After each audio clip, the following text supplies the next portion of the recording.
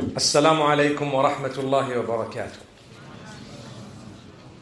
Although the response was a little bit weak, but it's okay. Bismillahir Rahmanir Rahim, in the name of Allah subhanahu wa ta'ala, the most gracious, the most merciful. Alhamdulillah wa salatu wa salamu ala rasulillahi wa ala alihi wa ashabihi ajma'een.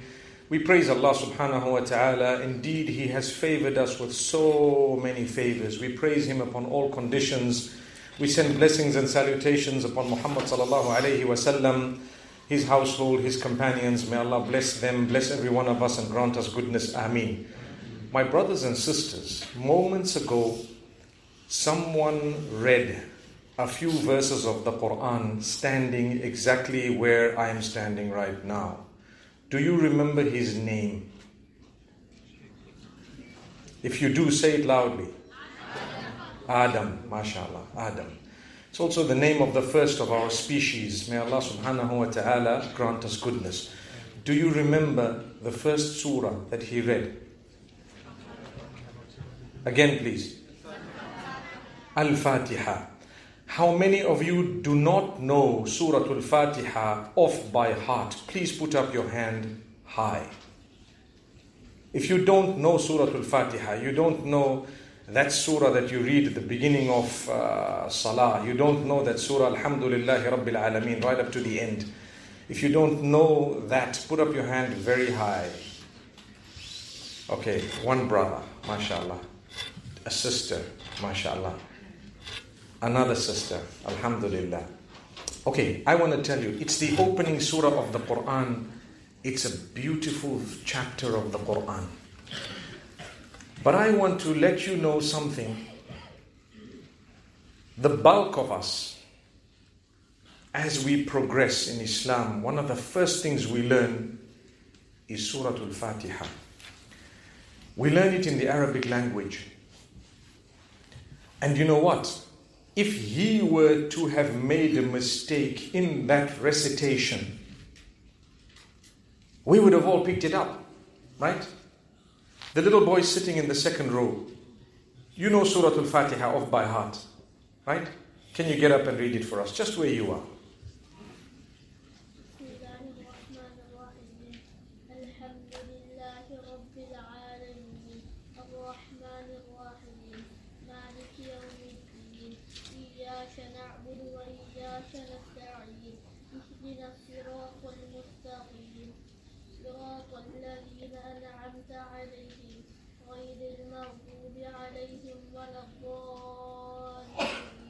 Ameen. MashaAllah. Did you guys, some of you at least, hear what he read?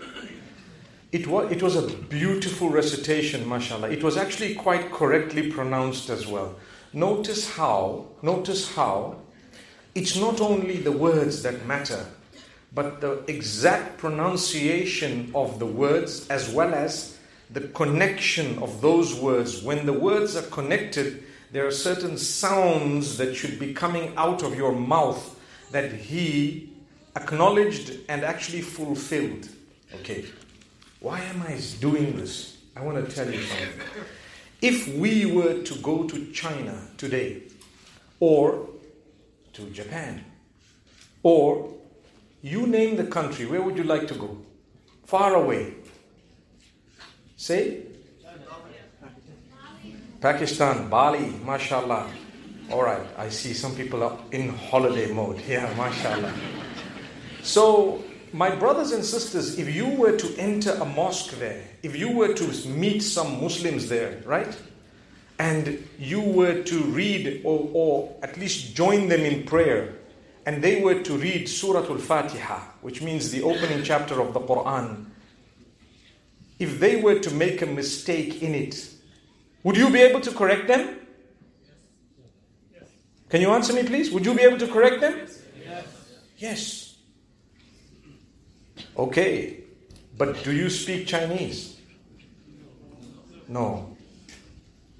You see what I'm saying?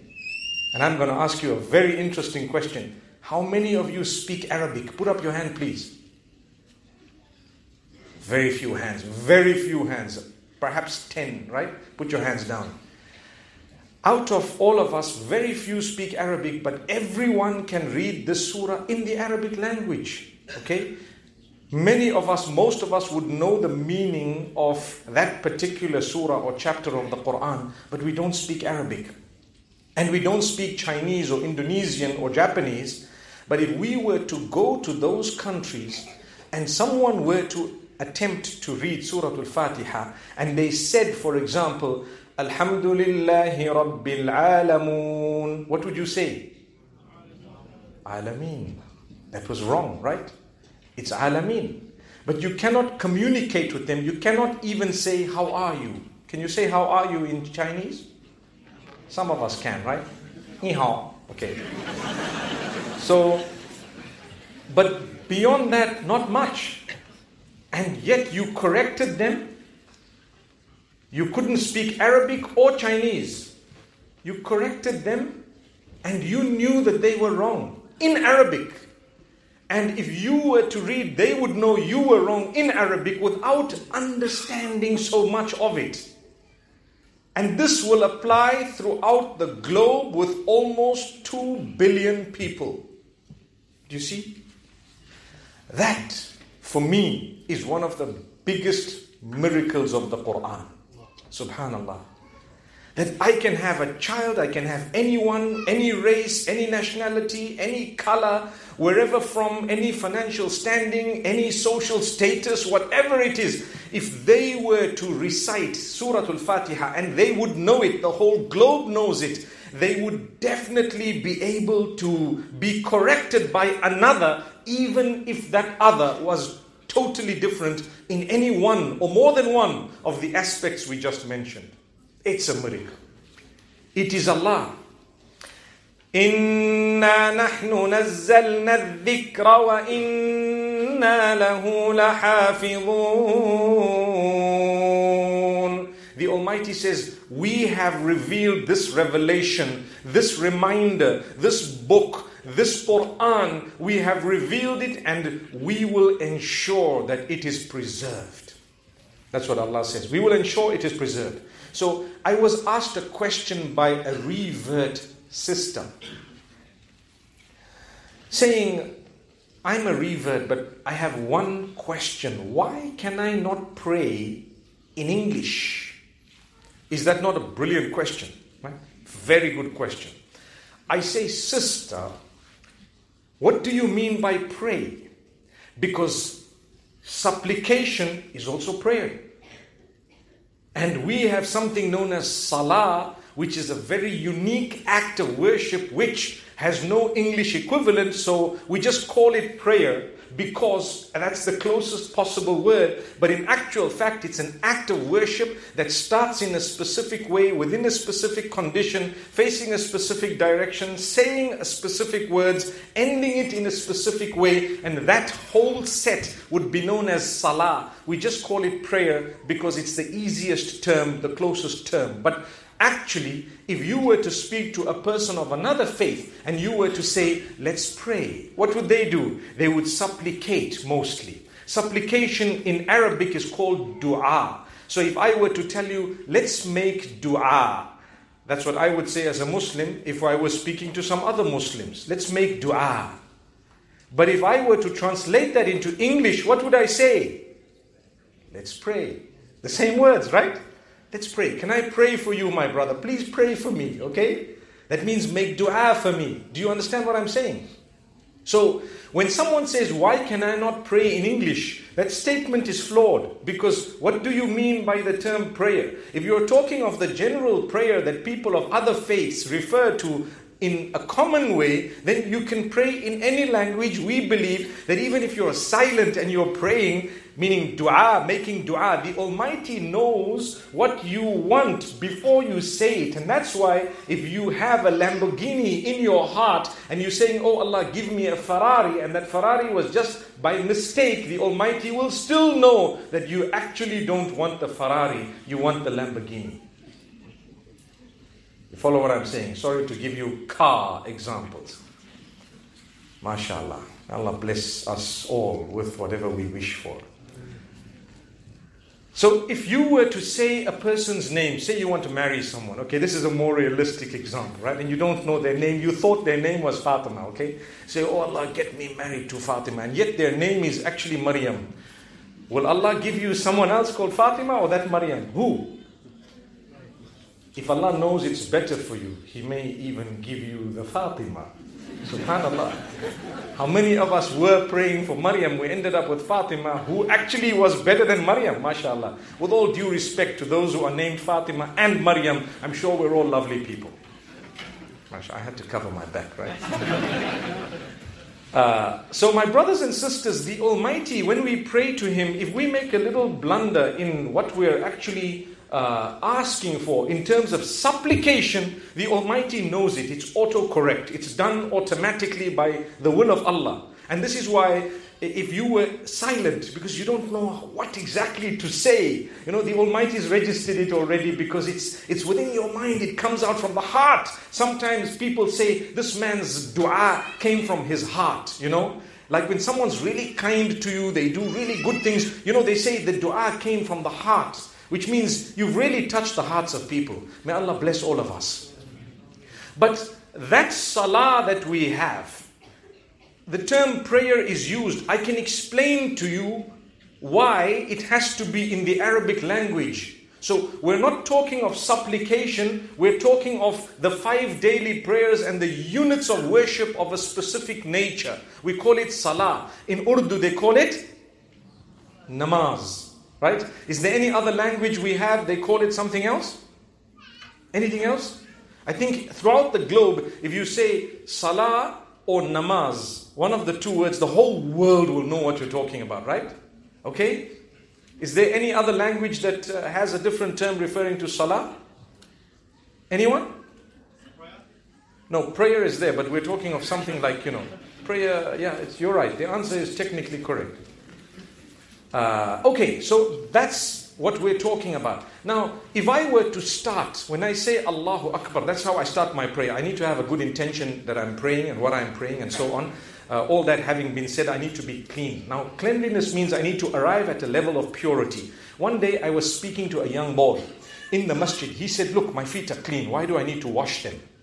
And now to talk to the young people, it's quite difficult to explain to them, listen, that's it, The true answer is, look, Allah requires you to do it, you have to do it. That's the true answer. But it requires a level of faith to adopt and digest that answer. When the faith is a little bit low, that answer is not yet, upon the level that would affect you. You need something a little bit, different. You need a common sense explanation. So I said, look, guy, I want to show you something. I see all these brothers in the masjid. He says, yeah. I said, if we're going to tell them, right guys, we're coming around sniffing feet. Everyone whose feet smelling, you wash them. And if your feet are clean, it's okay, you can be in. So we're going to sniff the feet because we don't want smelly feet here.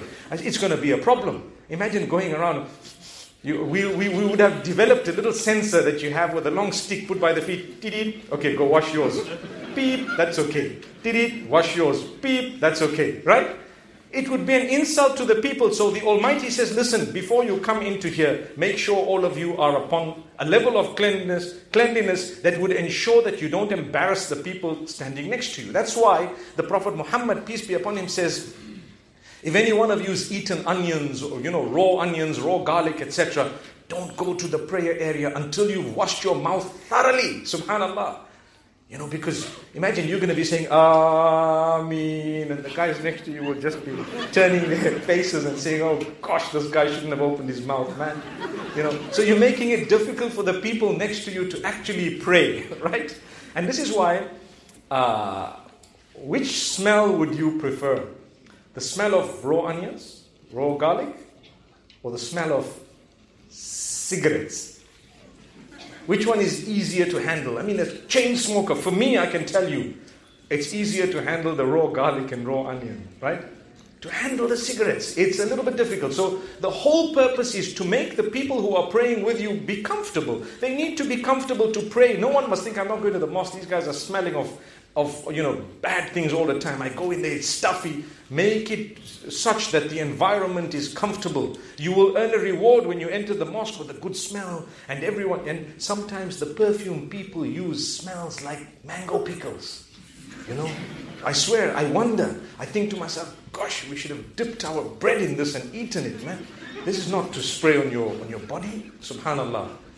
But that's what happens. So when you're coming into the mosque, what you need to do, make sure, even if you're coming to a function of this nature, make sure the people sitting next to you are not feeling uncomfortable because of how you smell. So the Prophet ﷺ speaks about it. When we get to that masjid, I was telling the young boy, everyone should have their feet washed. At least so many or so much time prior to having come in. So if you've maintained what's called wudu or the ablution in the way that you're supposed to maintain it, it's valid. You can walk in and carry on. But if you haven't, you're going to have to wash your hands and your face. You can't say, well, my face is clean, I'm not going to wash it. Or I've got a bit of makeup, I don't need to wash it. I'm so sorry. I'm so sorry. I know Menk is quite expensive, right? But to be very fair and honest with you, your relationship with the Almighty is priceless. Priceless. I was going to say I would wipe off any Menk for the sake of Allah. But you know what? I don't use it. So but still, you need to ask yourself, what's more valuable? Yesterday, someone asked me a question, you won't believe it. Can I tell you? I'm attending a wedding. Can I join all my 4 salahs because of that wedding? Because I don't want to, I'll read them in advance. Like, it's not like I'm going to make them qada, It's not like I'm going to delay and read it later, but I want to read it in advance. And I was like, are you serious? Are you for real? To be honest with you, it might be your last opportunity to meet, meaning to have this communication with Allah and to plug in what's known as salah. It could be your last opportunity, We've known of people who've died at weddings, where the halls come down. I've actually known of it. It's not common. I mean, it's not very common, but it can happen. And not only, the roof coming in, but a particular person could die of a heart attack. I could drop dead right now. Imagine if I just compromised my relationship with the Almighty and so on. I'd end up, subhanAllah, in the grave with regret. So you have to wash certain parts of your body to arrive at a certain level of cleanliness.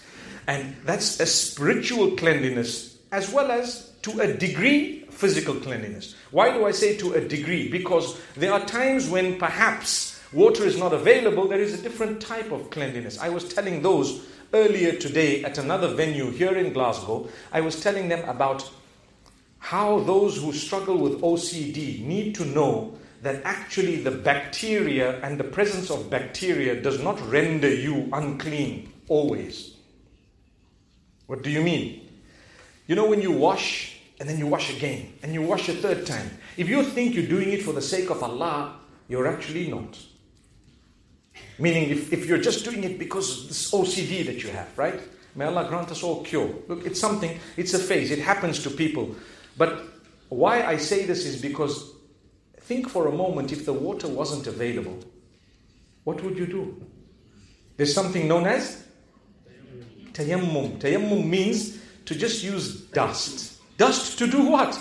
To wash yourself. Okay, so how do I do it? Well, I just tap my hands on it and I do, my hands, my face, etc. And I know for a fact this is dust, there's bacteria here. Allah says, don't worry, you've arrived at a level of cleanliness that has readied you and prepared you to begin your prayer. Subhanallah. That proves that, I know for a fact there's bacteria, there's a bit of dirt, there's a bit of this. Allah says, ignore that. It's irrelevant for now because you didn't have the water. It's irrelevant. So if you look at it, Allah just wants you to do what He has told you to do, even though He knows that it might not be absolutely pure, completely to the degree that there's not even 1% of dirt.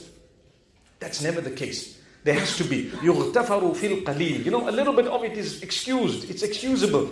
You cannot be 100% pure in terms of physical purity, cleanliness. There's gonna be a droplet here, a little splash there, a small thing. Yes, if you can see it with your eyes and you know about it, clean it. And how do you clean it? Do it how Allah told you to do it and you're done. After that, don't worry about it. Move on. Just move on. Do your prayer. It will be accepted. Did you hear what I just said? May Allah grant us ease. I hope those who needed to hear that would actually benefit from it. Right? I tell you, now that we are all uniform and we got to the masjid and we're standing to fulfill the salah, Imagine if we were allowed to start our salah and to use, I'm not going to use the term prayer because now you know what I'm talking about. Prayer, according to what I believe, is a terminology that's only used to refer to salah, which is not actually translated as prayer in its whole sense. Okay? And I explained that a little bit earlier. So imagine if we were allowed to have that in all our languages. So how would we translate Allahu Akbar? Can someone say it? Someone say it?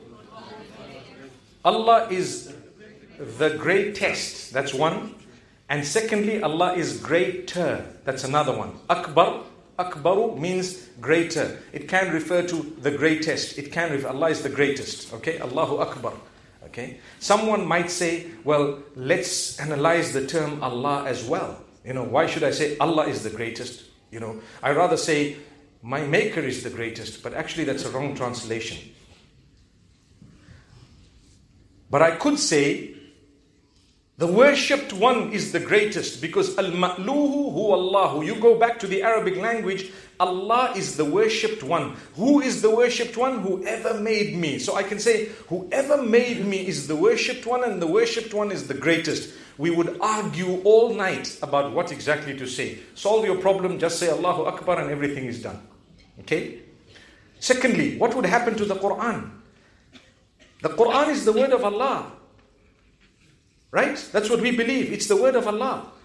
But the English language translation is only man's attempt to explain to you what he believes is the closest to that which Allah meant by His words. That's all. That's the reason why generally when you find a translation Qur'an, it is very strongly encouraged to have the Arabic on one side and the English in order to act as an indemnity to say, you know what, listen to this. This is the word of Allah. This is just my attempt to explain to you what I believe is the closest explanation for that word of Allah. I could be wrong. Man's translation can be wrong, but the word of Allah is never wrong. This is why today someone was asking me, what's the best translation? And I said, you know what, Sahih International, together with the explanations of the context of the revelation of the verses plus an explanation of those verses that are not easily understood by the people with a little commentary, and that would be much better than just a word-for-word translation. Just like the Bible. I've read the Bible, the Old Testament, the New Testament, and I can tell you something, there is a lot that can be misunderstood from it. If you don't know the context, you don't know how to understand it, you don't know, the deeper knowledge of it, you won't understand it in its totality. The same applies to the Qur'an. You may not understand it. You will need explanation. Some of those verses. A lot of them you will understand. But mashallah, if you want to derive benefit, you're going to need to learn from someone. You're going to need to ask questions. You will see verses that have a context that is very different from what people are trying to make it seem sometimes. Different context. So my brothers and sisters, if I were to read in a different language, we would argue over the meaning of Alhamdulillahi Rabbil Alameen. Praise be to God, praise be to Allah, Lord of the worlds. That's what most would say, right? Someone would say, no, you can't say that. You actually, and then we would start arguing and so on. Instead of getting on with our prayer, we would be debating over what exactly is the meaning, the precise meaning, okay? You know what Allah says? You have to do it in the Arabic language. Number one, we promise that we're going to preserve the book.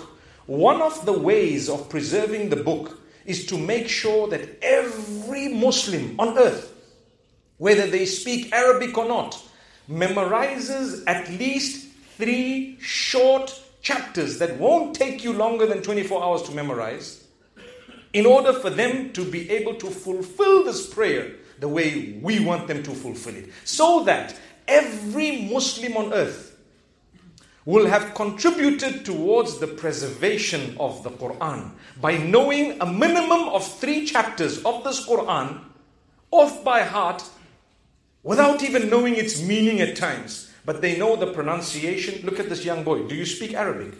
You don't. He read Surah Al-Fatiha. He read it eloquently, clearly. He read it with the rules and regulations, almost all of them. And he doesn't know Arabic. Isn't this book preserved? How is it preserved? The non-Arabs are reading it at times better than the Arabs. And you know what? They know it. And they don't speak the language. They've contributed towards it. I've had the same sister. I told her, sister, it won't take you long to learn Al-Fatiha, which are the two favorite surahs of the people who are quite, want to be quick in salah. The minute you say, Waladdallin, what's the first thing that comes to your mind? Please? Inna a'tainaka al-kawthar, right? Am I right? Come on, just be honest. I mean, it comes to my mind too. Let's be honest. Come on, right? Yeah. And and then in the second rak'ah, Waladdallin, what comes to your mind? Qul huwallahu ahad. Allahu samad. Lam yalid wa lam yulad wa lam yakul lahu kufuwan. And they're already half down. La ilaha illallah. Allah forgive us. May Allah forgive us. And someone says, Wal Asr. Wal Asr is a little bit, tricky because people confuse it with Watteen at sometimes, I had a friend called Umar Regan, and he says he was shouted at because one day as an imam, he made a mistake at the end of the surah, because when you say, إِلَّا الَّذِينَ آمَنُوا وَعَمِلُوا الصَّالِحَاتِ, this one says, وَتَوَاصَوْا, and that one says, فَلَهُمْ. So when he says, وَتَوَاصَوْا, someone screamed at the back, فَلَهُمْ, and he was like, I almost got a shock, I don't know if you've seen him explaining that. He's a comedian, so he dramatized it a lot, And I'm like, he almost dropped. I said, whoa, I dropped listening to you, man. I wonder how it must have been in real life. My brothers and sisters, it's a miracle. It's a gift of Allah. I don't even want to ask you the question because I know the same hands would actually go up or down. We would know these 3 surahs, or at least 3 short ones. How long did it take you? The problem with us is we haven't made an effort to learn the meanings. It's not difficult. People ask me, how can I concentrate in prayer? And I tell them, do you know what? You just need to concentrate on the meanings of what you're saying. You'll be fine. Concentrate on what you're saying. Imagine when you're saying Allahu Akbar, you're saying the one who made me, the worshipped one, is the greatest. And then you're starting with your short du'as, little supplications in there, little praise of Allah, and some of the surahs. And if you know the meanings of it, it's not difficult. It's not difficult at all. So, if I were to ask you, and you were to answer, you would realize that every one of you has contributed towards preserving the Qur'an by memorizing at least Surah Al-Fatiha. You see what I mean? And by memorizing another 2-3 surahs, to say the least, as a minimum. That's a miracle. So, if you look at this, subhanallah, Allah says we will preserve the Qur'an. So the rules and regulations that He laid automatically preserve the Qur'an.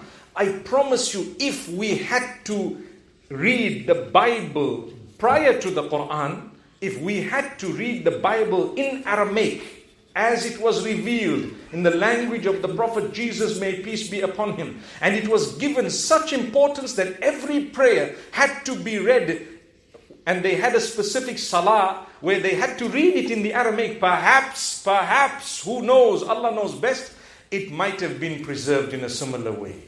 But Allah wanted the Qur'an to remain unquestionable, undoubted.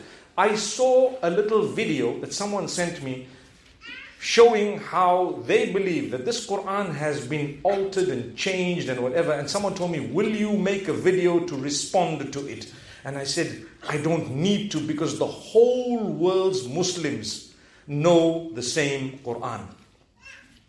There's no point to try and prove to a person who went out looking for a needle that didn't exist in the haystack and pretended like they found it. That was part of the hay. It might have been a bit of a sharp piece that pricked you. It's not a needle. Did you get what I just said? It's not a needle. There's nothing wrong. There's no contradictions. Nothing. It's not there. It's just you've not understood it. That's what it is. You haven't known the context of revelation. People say, why in one place of the Qur'an Allah says, regarding alcohol, that when you're getting to pray, make sure that you're not intoxicated. That's what Allah says in one place. So does that mean we're allowed to drink water? Yes. To be honest, in another place Allah says, stay far from it. It's the handiwork of the devil. Abomination from the handiwork of the devil, right? So Allah says, stay far from it.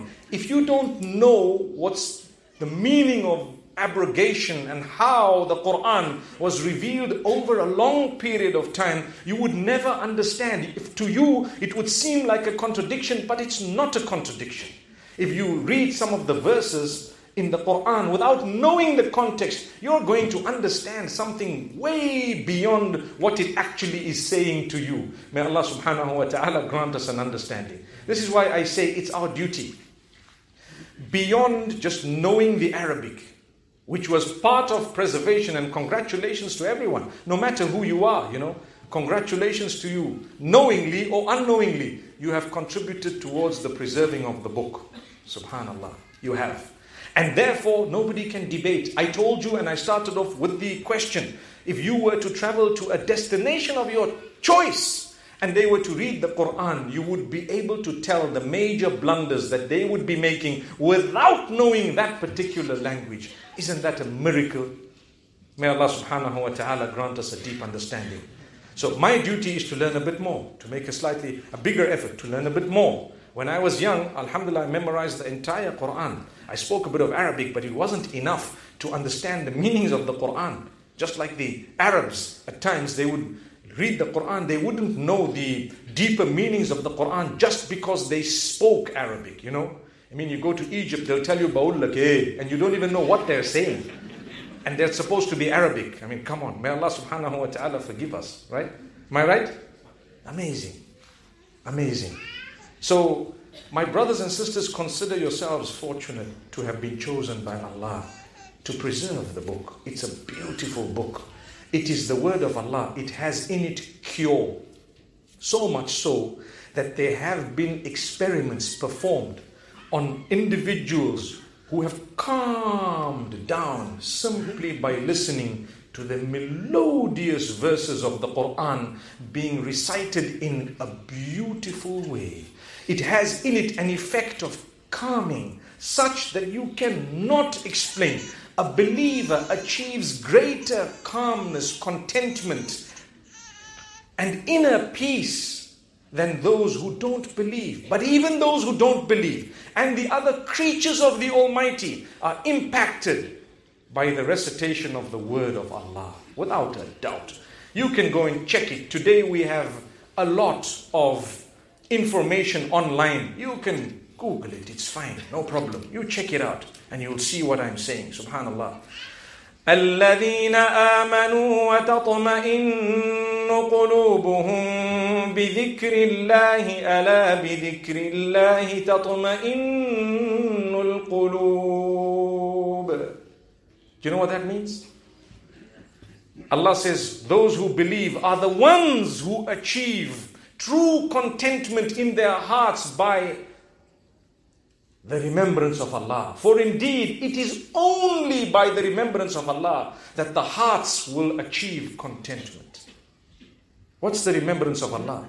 It starts off with the Qur'an. It's the highest level of remembrance of Allah is the recitation of the Qur'an. If someone says, I want you to engage in some dhikr, and you open the Qur'an, and you know what?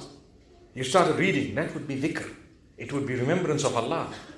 It doesn't mean that you need to do anything else before you start off with the Qur'an. May Allah grant us the understanding. Yes, there are other adhkar that are very important. But the Qur'an is the word of Allah. Nothing compares. Nothing substitutes it. It will calm you down. And you know what? I tell people who are into all sorts of music, I tell them, you know what?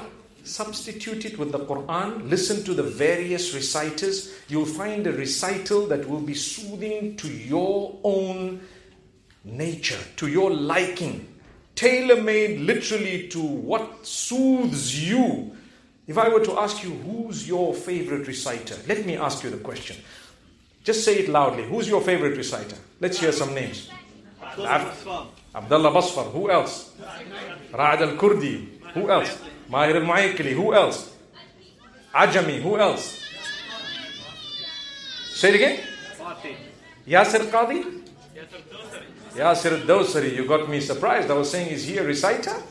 Subhanallah. But yeah, you're right. Al-Dawsari. Yasir al-Dawsari. Who else?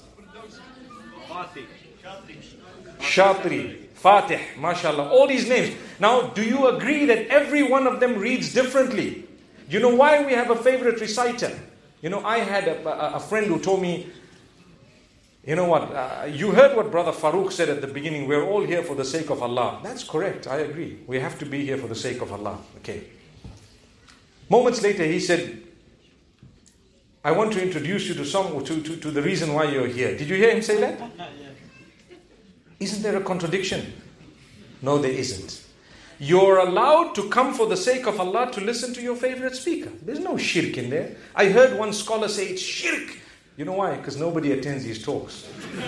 I promise you. He says it's shirk to attend a specific scholar's talks. You must attend all the talks. Brother, I don't want to attend your talks. You doom me. I feel the heat of Jahannam on my back when you talk. And as for these other guys, when they speak, I feel encouraged. I want to attend. So don't come and lie to me that it's shirk. And I've heard decent scholars say that. And the real reason is because they don't get a good attendance. There's no other reason. If they had a brilliant attendance, they wouldn't say that. I believe that you are allowed to have a favorite Quranic reciter for the sake of Allah, because that recitation soothes you. It's not shirk. You know, Shuraim, how beautifully he reads. It's amazing. And now we can actually watch. Before we only used to hear the audio. And you watch this man, you know. How many of you were very surprised when you saw for the first time what Sheikh Ali al-Hudhayfi looks like? Right?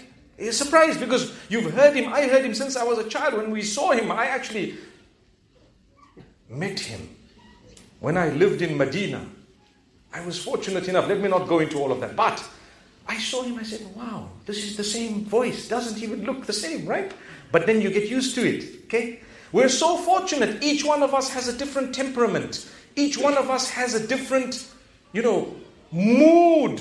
Sometimes, you have Khalil al-Husari, who's a powerful reciter. Really, Shaykhul Qur'an. He's one of the top. He's the Shaykh of all the Qur'an. Khalil, his name is Sheikh Mahmoud.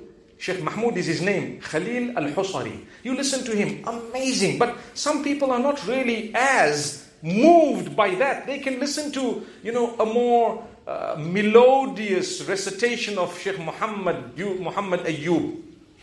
Sheikh Muhammad Ayyub rahmatullahi alayhi.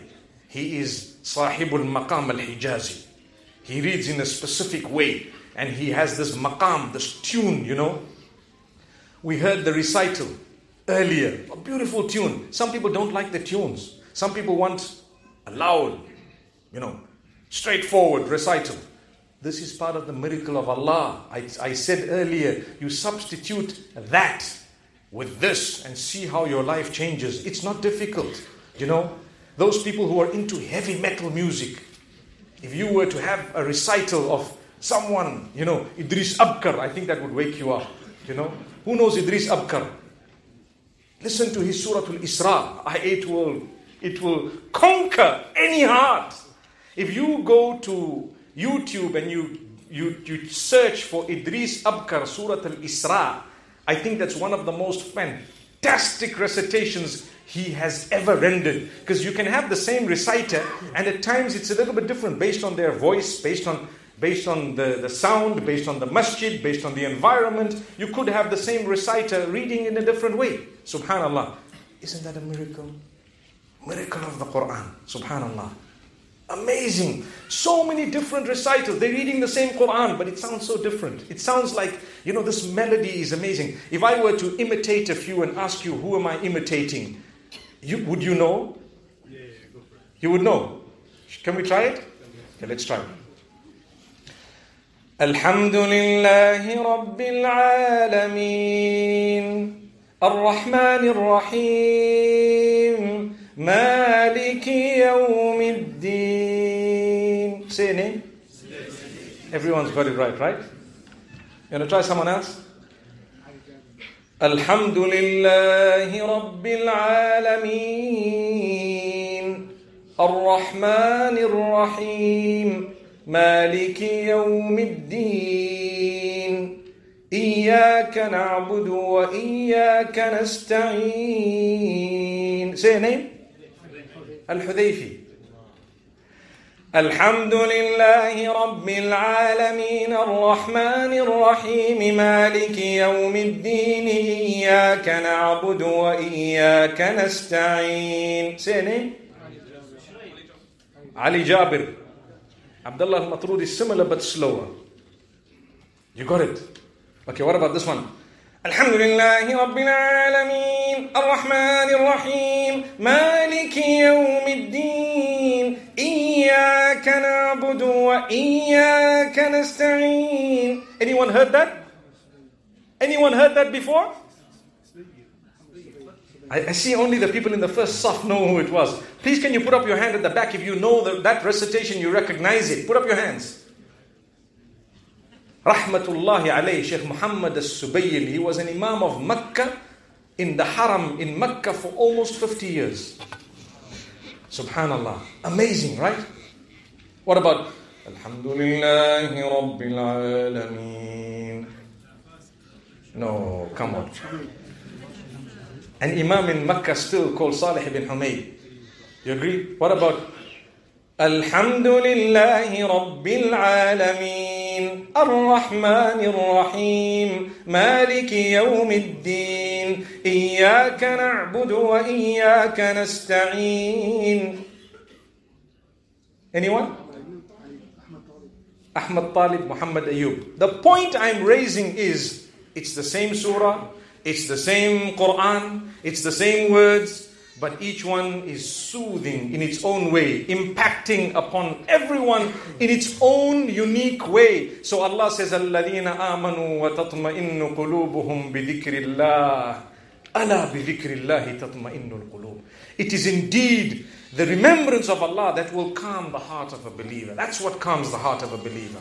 May Allah subhanahu wa ta'ala grant us the calmness. I've only touched on 3 or 4 different aspects of these miracles in a very unique, interactive way. The reason is, when we talk about miracles within the Qur'an, the basics we haven't ever spoken about sometimes, right? And we don't appreciate it. I was saying moments ago, there's nothing wrong in having a favorite reciter for the sake of Allah. If you came here for the sake of Allah to listen to someone who may move you, who will inspire you, there's nothing wrong. Even if it's only a specific person or a group of people or 1 or 2 of them, it's fine. There's nothing wrong with that. May Allah subhanahu wa ta'ala grant us a deep understanding. May Allah subhanahu wa ta'ala bless every one of us. أقول قولي هذا وصلى الله وسلم وبارك على نبينا محمد.